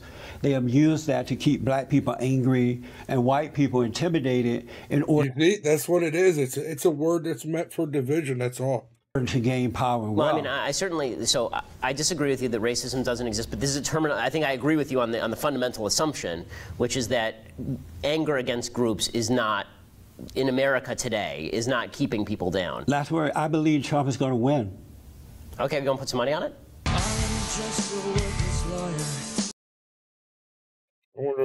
I would have bet him $1 million. Did you guys see the stuff with P. Diddy?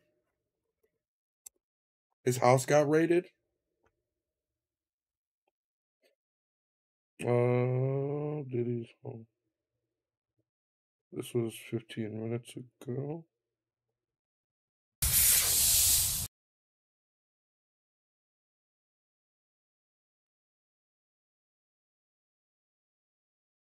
The guys on the ground down there, the heavily armed officers that made their way inside. They actually are kind of just milling about or holding the perimeter, as it would be. The non-essential, you can see them making their way back over to these armored vehicles, probably doing a little debrief about what they saw.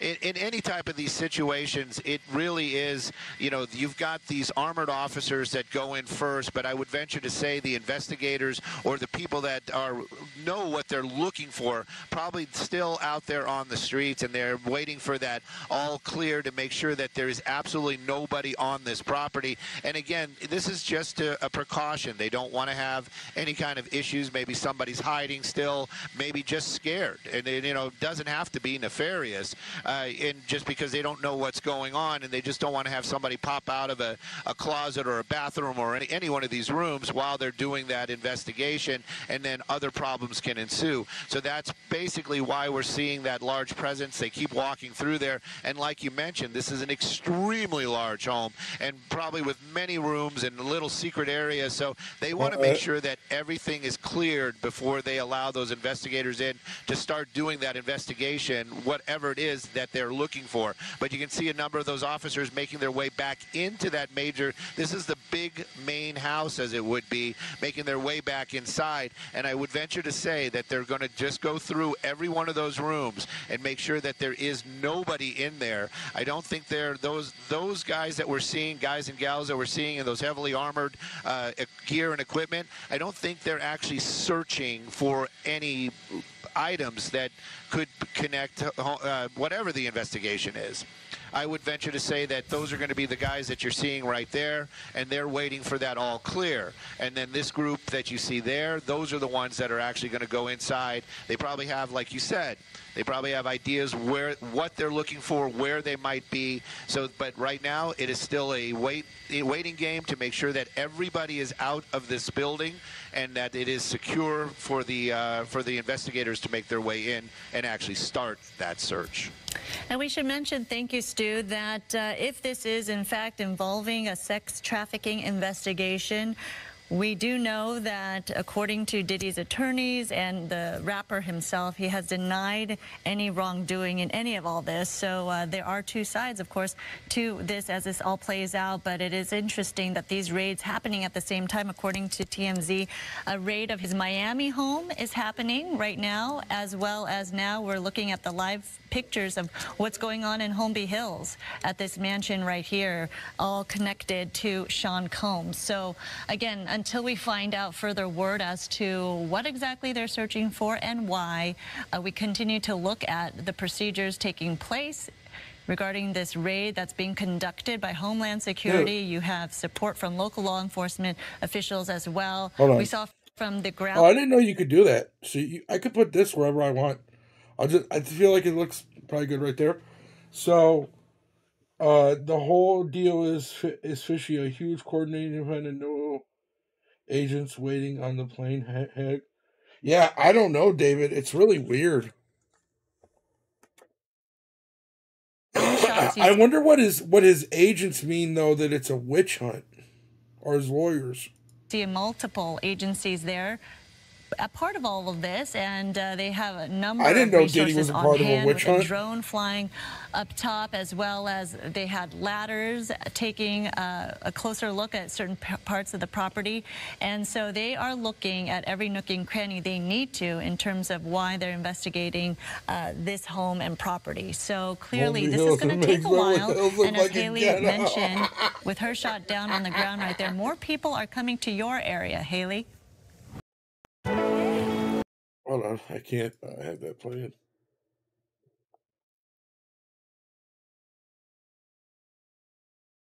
Yeah, I would say it's mostly media at this point. We were the first ones here on scene, but yeah, since there's probably a dozen different media agencies. Damn. Yeah, it looks like his homes on both coasts are being raided. We still have not gotten word on exactly where P. Diddy is, if he is in fact in New York right now, or in Los Angeles, and of course, yeah, we haven't seen him here in Holmby Hills. This is right off of... You ever see that episode of South Park where all the dads are witches and smoking crack and drinking Jack Daniels for Halloween? And there's like one of them becomes like a real witch and they like can't figure out what it is. Like they want to call it a witch hunt, but they like, because they're witches, they like, you know, it's like a hunting after witches type of thing or something like that. Of Sunset and Beverly Glen. Oh God, and hold it on. Unfolded, I would say about 30 minutes ago. I wish I could play it on here, but I'll get a copyright strike. They're at his home here. They're also at his home in Miami. Of course, it's a little bit calmer, I would say, than it was about 20 minutes ago when it all happened. The guns that were drawn earlier have been since put away. It looks like they just put away their drone, but of course doing a thorough job of checking the home for any kind of details that they can come up with related to these allegations against sex trafficking. As you said, Sandra, there's several lawsuits against him for... So that's just weird. Like, what do they mean? Because, like, they're trying to say, like, Vince McMahon's thing is, like, considered sex trafficking. But it seems like he was... I don't know. It's just all weird to me. These allegations, all of which he has denied. So we will have to wait and see. Of course, and everybody's interested in the details of what... how he's connected to these latest allegations. And from your vantage we will bring you the very latest as soon as... I'm sorry? Yeah. He did. He was like, take that, take that, take that. Yeah, from your vantage point, Haley, does it look like some authorities are leaving the scene right now? They're done, or not? Is that not the case? No, it looks like more are coming. I think what you're seeing is just the vehicles moving to a different location. We're kind of at the bottom of the hill.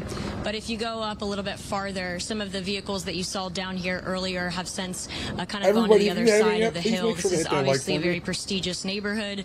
I said earlier, Humphrey Bogart's former house, I think, is next door to P. Diddy's in the 200 block here of Mapleton and Holmby Hills off of Sunset near Beverly Glen.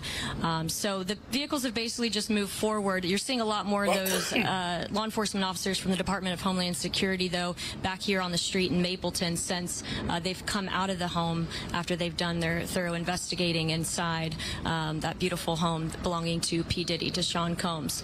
So I don't think they have any intention, Sandra, on going anywhere anytime soon. And overhead, you can see law enforcement helicopters and, of course, Stu up there in Sky Fox. Thank you so much, Haley, for that perspective on the ground right there in front of that Holmby Hills mansion. Stu, up in Sky Fox, it looks like, yes, there are some more law enforcement, but in different attire. Should I say suits instead of body armor? What? Definitely, and you know, and we all know how that works. The suits are going to be the investigators and probably the ones that are running the show. And sure. Again, I still think that they are just waiting for that green light for them to be allowed to make their way inside the property and to make their way to the areas that I would venture to say that they probably are pretty specific. I don't think they're just going in randomly. And again, this is just a guess. I don't think they're going in randomly, just going through everybody's stuff inside there. They probably have an area that they know or an office that they're going to be looking into or some computers. That's crazy, bro. Hold on. I want to see if 50 Cent, like, his first thing is 50 Cent Diddy.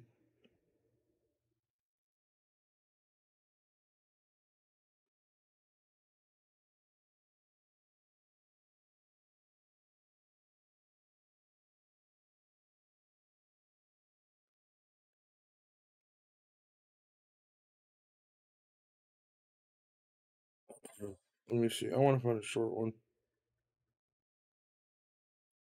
50 Cent took to Instagram to mock Diddy after federal agents raided the hip-hop mogul's homes. Leading Hollywood's reaction, 50 shared an article and Fox coverage detailing the Homeland Security investigation and captioned, "Now it's not Diddy do it, it's Diddy done. They don't come like that unless they got a case."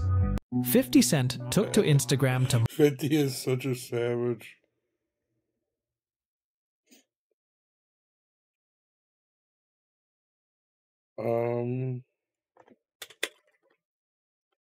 Was he on Fox News?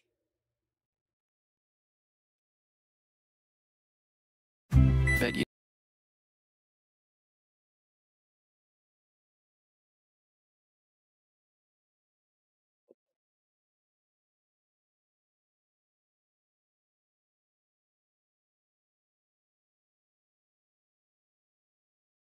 Minutes ago, 50 Cent comes at you fast, man. Like I said. Yeah, his kids got when premium ingredients. His kids got taken to jail. Or got detained or something.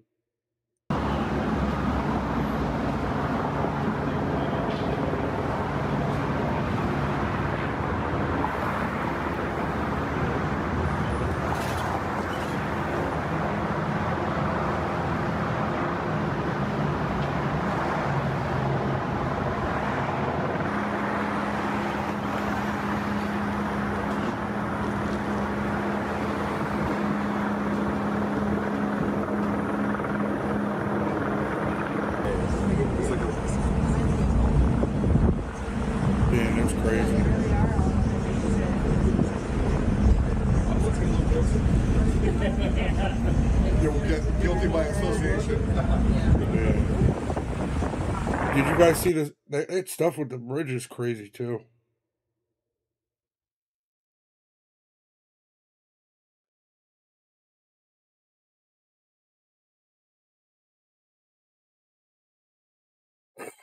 Diddy flees America. Here's a picture of that bridge. Following breaking news out of Baltimore, officials now say rescue workers are still searching for multiple people who are unaccounted for after a bridge collapse. A container ship struck a support column of the Francis Scott Key Bridge. Look at this, right? Look at. Watch, this thing loses power. Major thoroughfare around Baltimore at around 1:30 a.m. Eastern. A large portion Oh, of the no, span they then didn't fell show down. it. So beforehand, let me see if they show it at all.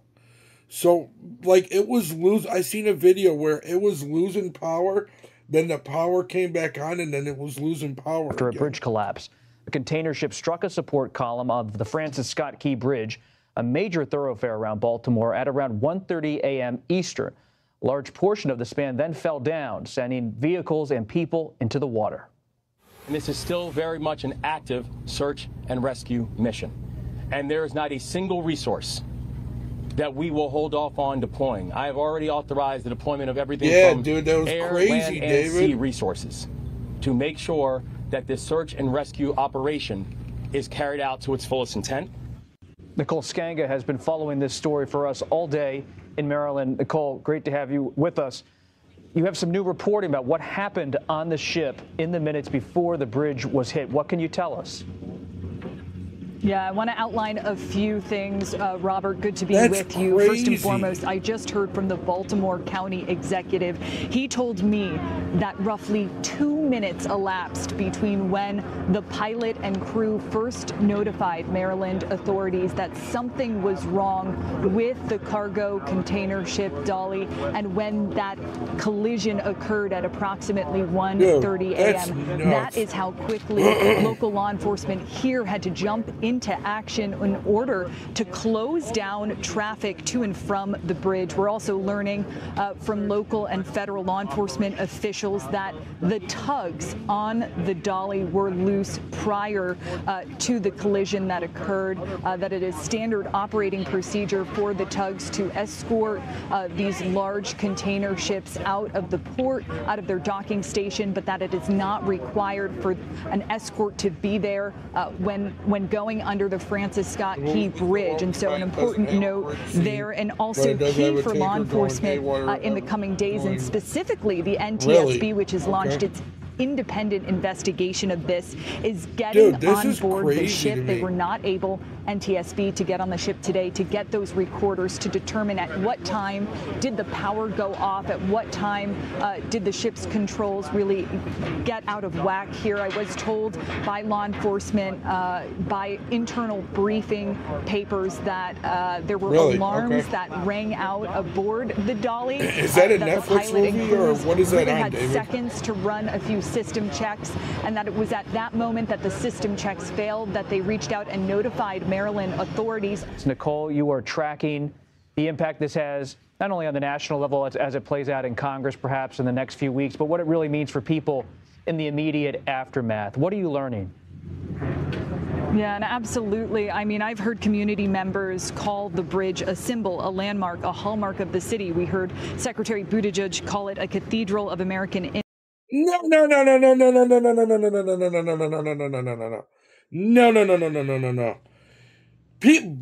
Butt Daddy called it a racist bridge. That's what we're about. Come on, dude. What?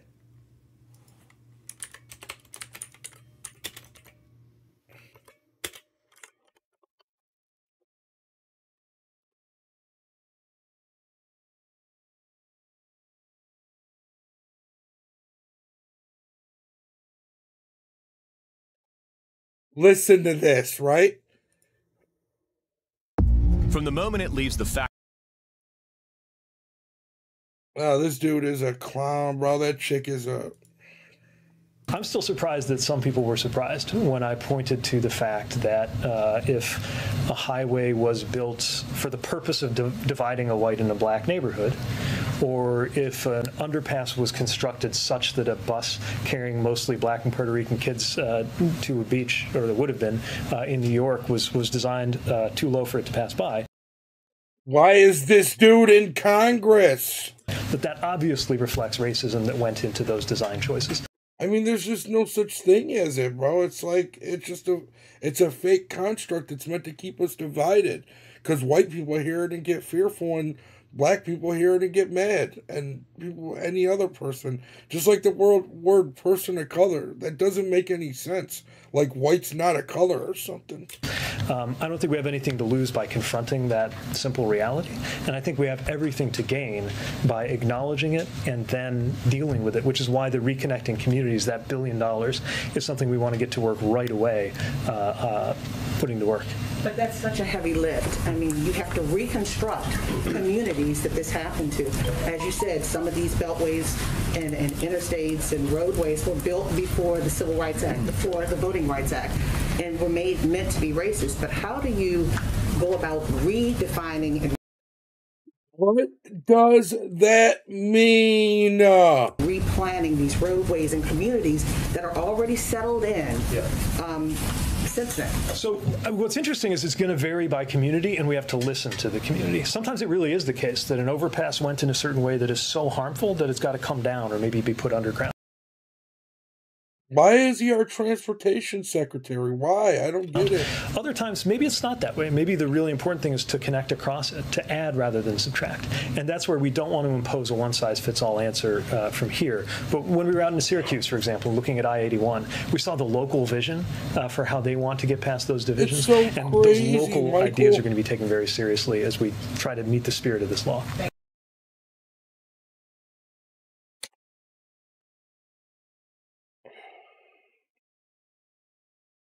Well, my head hurts.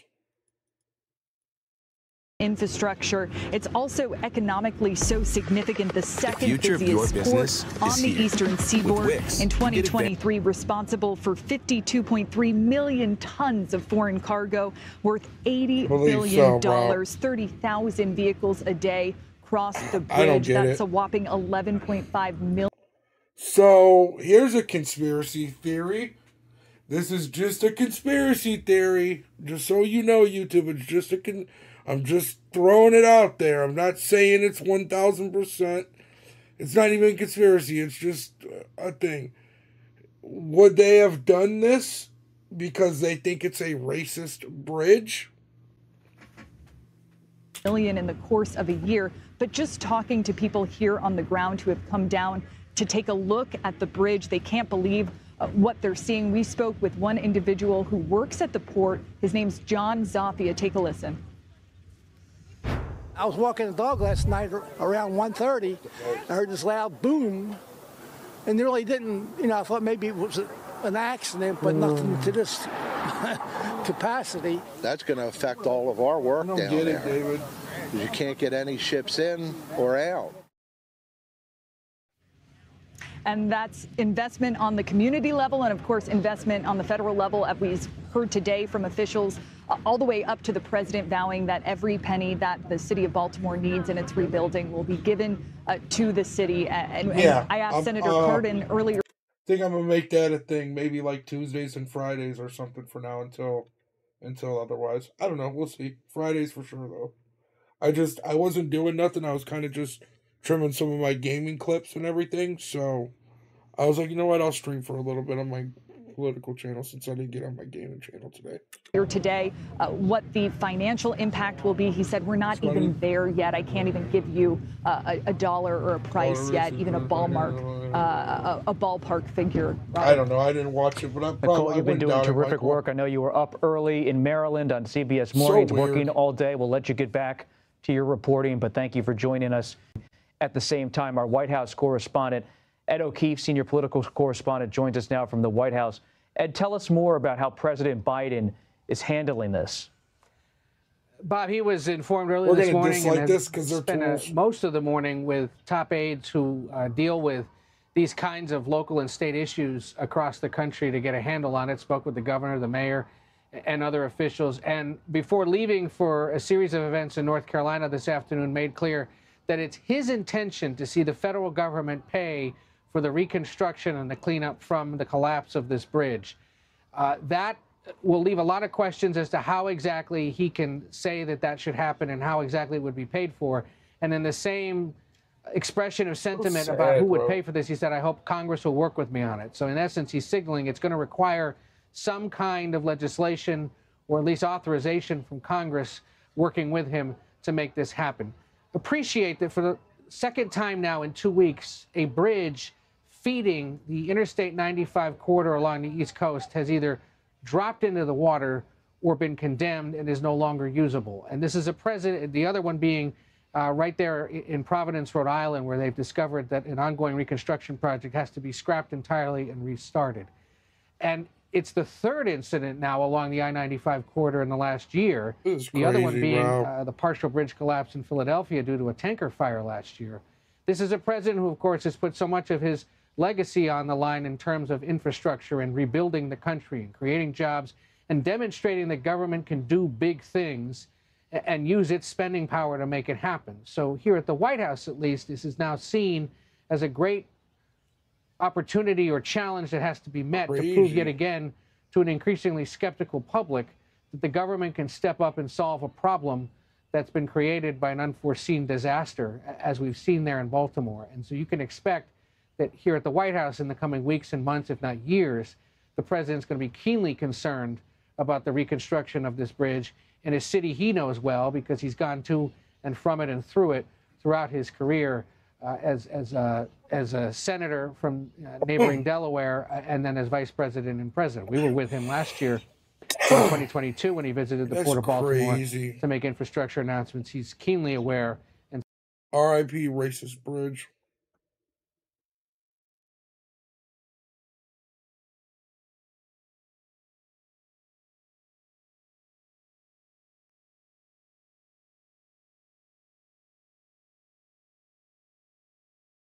Yo, check this shit out. So, yesterday, First Montana had an in-store up in the Bronx.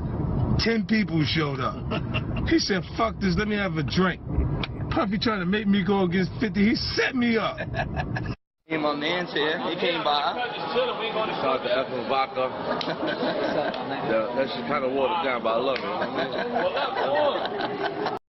it. Yo, check this. Oh, I thought he was going to say something about Diddy. Let's see this.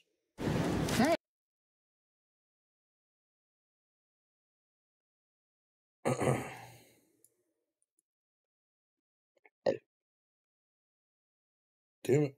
Son of a bitch. Raid at music mogul Sean Diddy Combs' properties, including an estate right here in L.A. The searches appear to be part of an ongoing sex trafficking investigation. Eyewitness News reporter Sophie Flay is live in this exclusive Holmby Hills neighborhood where agents executed a search warrant. Sophie. Colleen, we are standing outside of Diddy's home, and yesterday it was filled with Homeland Security agents and law enforcement. Today, it's just media. But as to where he was during those raids is still unclear. A raid carried out by dozens of Homeland Security agents at Sean Diddy Combs' home in Holmby Hills Monday, raising questions. It's safe to say not a lot of people know what's going on, and I'll bet he doesn't really know what's going on either. His mansion at the center of a federal sex trafficking investigation led out by the HSI Southern District of New York, according to law enforcement. A similar scene at his home in Florida. HSI agents in Miami and Los Angeles seen assisting the search, seizing a number of electronics, according to law enforcement. Agents seen bringing boxes out of his LA home, even looking through cushions in the outdoor pool furniture. And it was there where his two sons were detained for a period of time, but not arrested. Photos obtained by ABC News capturing Diddy's Airjet. So they only got detained. They weren't arrested. Antigua. No information about They were probably just detained just to make sure that they didn't do anything. who, if anyone, was on the plane. I would say, to be careful with what we're hearing, because obviously people are just piling onto this. They see opportunities for attention. They see opportunities for money. This comes as Diddy faces legal trouble. Several women have filed civil lawsuits against Combs. A producer also filing a federal lawsuit against him last month. In response, Diddy says he did not do the awful things being alleged. And Colleen, in a statement just released from Combs' attorney, says there was a gross overuse of military-level force as search warrants were executed at Mr. Combs' residences. Dude, the statement goes on to crazy. say this is nothing more than a witch hunt and that Mr. Combs... That's crazy. That is crazy. What time is it? 7:40. Yeah, we'll stay on for another 20 minutes. Let's see.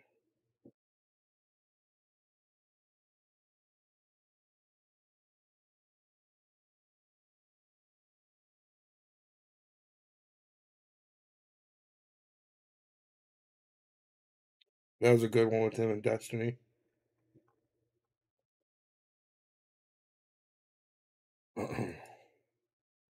How do do I do it all?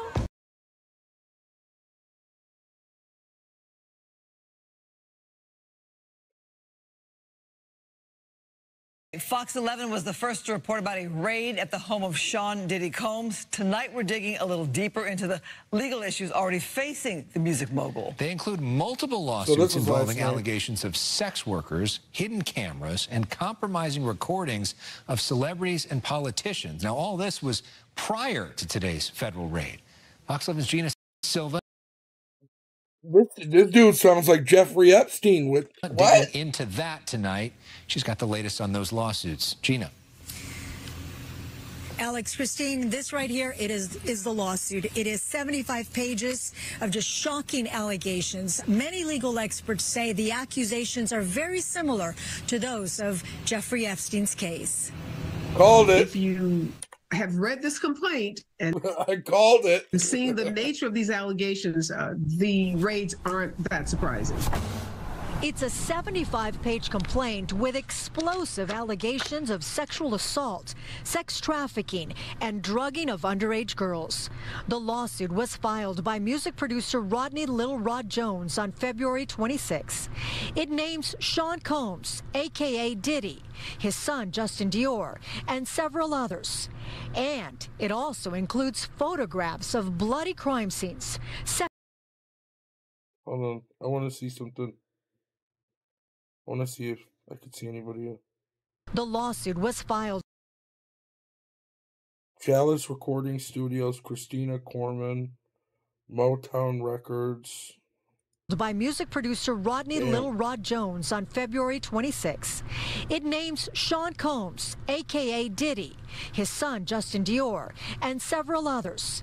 And it also includes photographs of bloody crime scenes, sex workers, and drugs allegedly administered at, quote, freak-off parties. It's clear that the allegations, again, in this complaint, many of them rise to the level of criminal conduct where you would expect to see some kind of criminal investigation taking place. Civil rights attorney Ariva Martin is not connected to this case. She is serving as a legal analyst. If even a handful, not the entire complaint of allegations, but even if a handful of these allegations are true, they mean trouble for Sean Combs. Jones lived and traveled with Diddy for 13 months. The complaint states Mr. Jones was sexually harassed and assaulted by Mr. Combs. It also states Mr. Combs required Mr. Jones to solicit sex workers.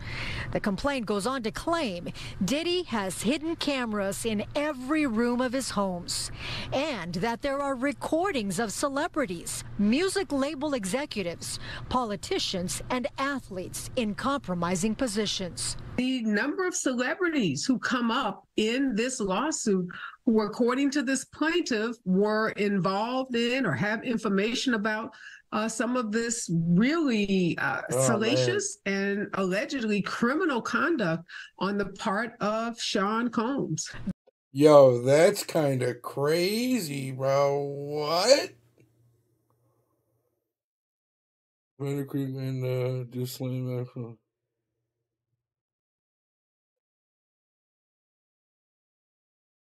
so is this like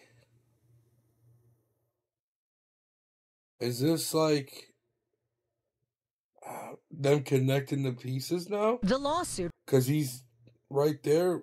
That's P. Diddy and Jeffrey Epstein. Refers to Diddy's chief of staff as Ghislaine Maxwell, who was found guilty of recruiting underage girls for Jeffrey Epstein. Seen these cases before with high-powered, affluent individuals. But again, at this point, these are allegations, and perhaps we will see this matter move from civil to criminal. Earlier this year, Diddy's former longtime romantic partner, Cassie Ventura, accused him of rape, sex trafficking, and physical abuse. After Diddy settled that case, other women filed similar lawsuits. Diddy posted his "Enough is Enough" statement on Instagram, where he strongly denied all the allegations against him. Again, just really serious allegations that clearly rise to the level of criminal conduct, if true. Now, there are many other serious allegations in the lawsuit.